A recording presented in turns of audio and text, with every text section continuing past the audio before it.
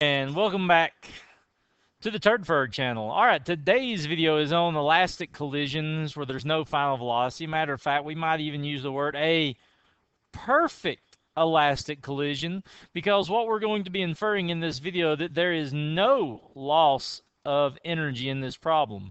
And we're going to be using a specific equation to make this work, and I've already made a video on how to derive that equation. But so far, you're used to situations like this where you have two balls rolling each other and hitting each other.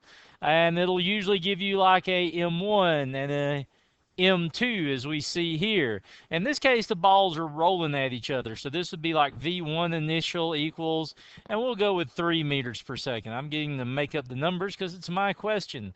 And let's say that M2 is equal to, I don't know, V2 initial. Let's give it a velocity of, I don't know, 5 meters per second. Now, already something is wrong on my paper. When you're doing these problems, you got to always be concerned with these are vectors. Velocities are vectors. It means they need a direction. So this ball is rolling backwards. So we need to make sure to know that it's going to have a negative 5 meter per second velocity. We know that these two balls are going to hit, but after they collide, we don't know what's going to happen. Are they going to bounce and go separate directions? Will the one moving faster hit and not? Will they both end up going in the same? There's no way we can really tell. Now, sometimes these problems are really sweet, and they give you matching masses, which would be true with these billiard balls. If you had matching masses, it'd be awesome because the masses would cancel out. Let's just go straight for the problem. Here we go. M1 V1 initial plus M2 V2 initial equals, in this case, it's a hit and bounce, so M1 V1 final plus M2 V2 final. So there's our equation. And again, if these masses are the same, it becomes beautiful. All the masses would cancel out. I'm going to make the masses different. Maybe somebody's cheating and the 8 ball is actually a heavier ball. I don't know why that would happen, but let's go through and just say that the 8 ball weighs 20 grams, and let's say that M1 weighs 10 grams. So let's work the problem with a different M1 and M2. Now, right off the bat, you might be looking at this going, Mr. Cole, our masses are in the wrong units. I can actually work an MV question with these units because it's kind of like a glorified proportion here if you want to look at it that way. Let's just go ahead and do this. Let's just plug the numbers right in. M1, 10. This is actually a very easy problem. Times 3 plus M2 is 20 times V2 is negative 5 equals, and now you're about to see the problem. M1, 10 V1F plus M2, which is 20 V2F. Here's the problem. You have two unknowns. You don't know V1 or V2F. You know either of these, which means two equations means we have two unknowns. If you watch another video, I derive an equation, and this will be that equation. Are you ready? V1 initial plus V1 final equals V2 initial plus V2 final. And this equation only has one circumstance for use, working this problem. And if you want to see how I derive this, it's through conservation of energy. But anyway, and so we can do that because say it again, no energy is lost in this problem. That's what makes it work. So can we use this equation in combination with what we've done? Well, yeah. It gave us our V1 initial. V1 initial was 3. V1 final, we do not know. And then equals V2 initial, which was, my screen's jiggling, negative 5 plus V1 final. Y'all, the physics is over. I have two equations and two unknowns, so this works. I just need to solve one of these equations. I'm going to solve this guy down here for V1F. It's already basically solved.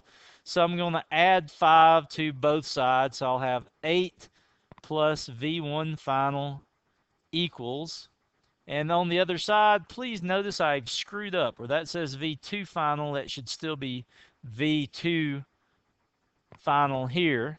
And so that will be equal to V2 final. And now all I'm going to do is take, you've seen me do this a gazillion times, I'm going to take this equation and substitute it into this equation. So let's see if we can solve this equation. 10 times 3, that would be 30. 20 times negative 5 would be negative 100, which means the whole left side of this, we've got negative 70 equals 10 V1F. Now we're going to have to do a little substitution here. Plus 20 times 8 plus V1F. And see if I can clean that up. There. I'm going to actually do something. I'm going to take this and I'm going to drag it down. Oh, you're not going to let me drag? Extend my page, good sir. I want to look at this one where I've got plenty of room to do it. So there is our equation. We need to distribute this section here. So we've got negative 70 equals 10 V1F. Let's see, plus 20 times 8 would be plus 160 plus 20 V1F. We need to get everything moving correctly here. So let's do this. Let's subtract 160 from each side. Subtract 160, so this would be negative 230 equals, that's a funny looking equal sign I've just drawn, 230 equals 10 and 20 makes 30 V1F. And now we'll go to our Casio ES115 calculator. You know, my show really should be sponsored by Casio.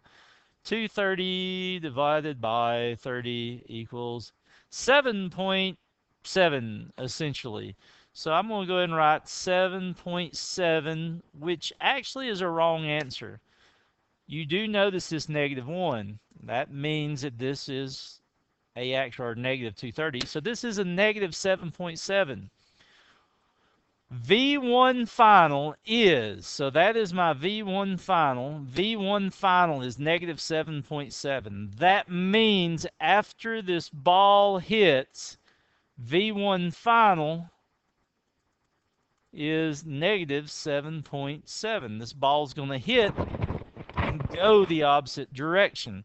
Well, we still need to find V2 final. What's going to happen to this guy? Is it going to hit and bounce back, or is it going to continue to go forward, or at least in the direction it's going?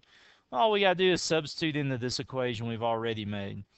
So we know that this is going to be, it's going to almost stop. Check this out. What we got here? 8 V1 final is negative 7.7, so minus 7.7 equals V2F, which means 0.3 meters per second is V2F. Do you understand what that means? It means after they hit, the larger of the balls would actually hit and go very slowly in the opposite direction because it came out with a positive answer. So it's going to end up moving to the right. And a lot of times these questions, especially if you're taking a physics test and it's multiple choice, it'll ask you like right or left in your answer to actually write that. And so anyway though, but that is literally it. So when you're working a problem, a perfect elastic collision, you still use your MV equation. Here, I'm writing it all out. I know I never do this. And I mess that up. That's initial, M1 V1 final plus M2 V2 final. And then all you use is this equation with it. V1 initial plus V2 initial. Oops, I screwed that up. V1 initial plus, say it with me, V1 final equals V2 initial plus V2 final. You use those two equations, you usually solve that one and substitute the n. And again, if you're working a problem that says that the masses, if the masses are all the same, then awesome, you can mark all the masses out of the problem. But anyway, I hope this kind of cleans up your life a little in this regard. And I guess if I was going to say anything else, it would be Achtung. And thus concludes the extent of my German knowledge. But anyway, thank you. Peace out, love, and everything else. Later. Bye.